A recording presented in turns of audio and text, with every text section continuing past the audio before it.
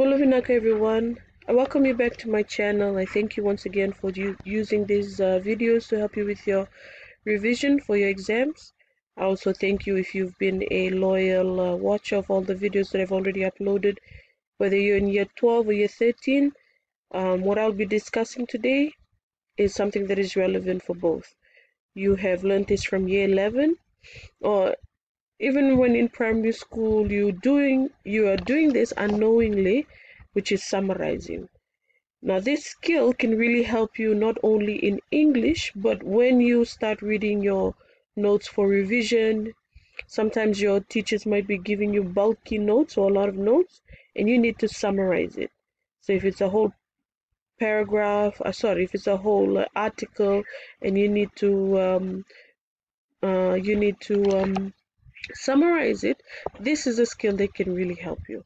So please listen carefully. If you have any questions, you are always welcome to ask in the comments below, or you can directly message me on all my social media platforms, especially on Facebook. You can message me on Facebook, same name. So without further ado, we will begin our discussion. Okay, summary writing.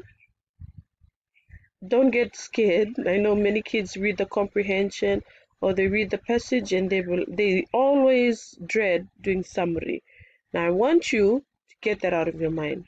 I believe you have already won the battle when you think about things that you cannot do or you can do. So if you think you can't, that's it. You won't or you can't. But if you can, you think you can, trust me, you can. So summary writing, from now onwards, you are going to be able to tackle summary writing.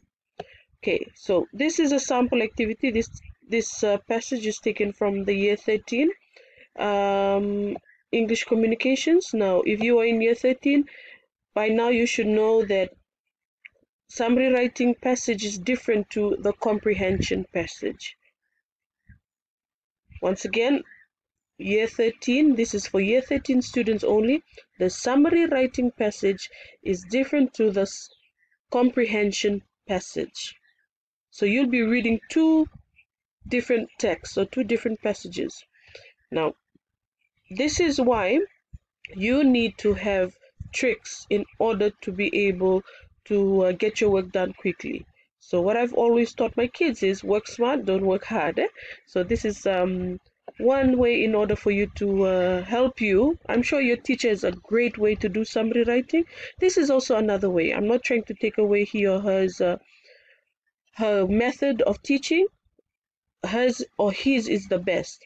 This is a complementary. Maybe this can help you in your summary writing. So this is the passage. Schools must champion anti-corruption education. So that is our title of our summary, of our passage that you will summarize. Sorry. Okay, now first thing that you will do in your answer booklet, which is always there, is your plan. So once that you have come to this section of your paper, don't always leave it to the last. Sometimes this can be done in the middle. You might have some kind of writer's block in your literature. That happens. Sometimes you've studied all night or you studied all week, and then when you get to the literature section, your mind just goes blank. Do not panic. All right, guys? Don't panic. Try and do something else. Go into do your grammar and language activities. Your grammar and language section, or do your summary writing. Maybe that'll get your brain juices flowing. So you're gonna go to your summary writing, and first thing you are going to skim. I'm not talking about skim milk. I'm talking about skim in the sense SKIM. You are going to just lightly, not really reading deeply, but just going through. Okay, so corruption. I see a lot of corruption. Corruption touches our lives every day. Okay, corruption takes many forms. Research by the World Bank shows that about US $1 trillion is paid in bribes worldwide. Wow. Then you go, corruption is also making difference. That's what you call skimming. Skimming is just briefly looking at the passage. Okay, let me just minimize that. So there we go. So you're just briefly looking at the passage, briefly looking. All right, first you skim. Next thing to do is list down the first sentence of each paragraph. Now, in expository essay and your summary writing passages, there will be a formal writing piece. So every paragraph will be in the taxi method, and we know that every first sentence of each paragraph is your topic sentence. So that is the main point of your paragraph, and we know the rest is your explanation of the topic sentence, the example, and your conclusion. So in order to save time, you will write down in your plan the first sentence of each paragraph. There we go. So this is your plan. Corruption touches our lives every day. Now let's go back to our passage. So that is the first sentence. Corruption touches our lives every day. Full stop. Now looking at the rest of the paragraph, it happens across the private sector as well as the public service in the realms of housing, education, health, and agriculture. Its influence reaches dangerously further. 2. It directly threatens sustainable development. So not only are you going to point out the first sentence, but you also take in the theme of the paragraph, which is anyone can be a victim to corruption. So going back to our plan, step 1, you are going to list down the first sentence of each paragraph. So this is the first sentence of each paragraph. Corruption touches our lives every day. Corruption takes many forms, research by the World Bank, etc. This is your first sentence of each paragraph. Next thing you're going to do, you are going to write the same sentences in your final summary in a paragraph using your own words. Please, using your own words. Why are you going to use your own words? Because what you read wasn't yours. That is plagiarizing if you directly lift. Directly lifting is when you just take everything that you've read here and you vomit it back on the page. Do not do that, please. That's stealing. We don't condone that type of work. So please use synonyms. By now you're in senior level English in year 12 and 13. Synonyms are, yes, words with similar meanings. So you will use all of these first sentences and you will reword them.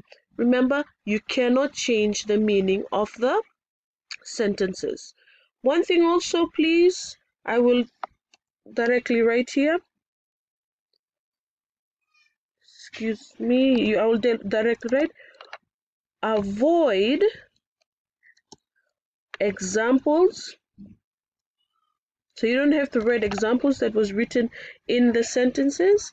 And another one is avoid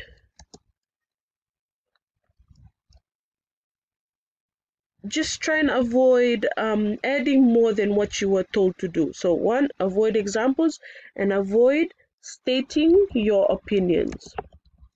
So I don't want to know about your opinion on whether you agree or disagree with the corruption.